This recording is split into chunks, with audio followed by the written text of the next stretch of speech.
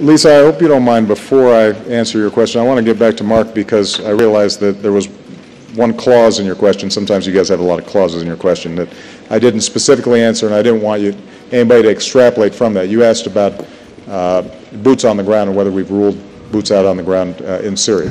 As a general rule, I don't rule things out as Commander-in-Chief because circumstances change, and you want to make sure that I always have the full power of the United States at our disposal to meet American national security interests. Having said that, I do not foresee a scenario in which boots on the ground in Syria, American boots on the ground in Syria, would not only be good for America, but also would be good for Syria.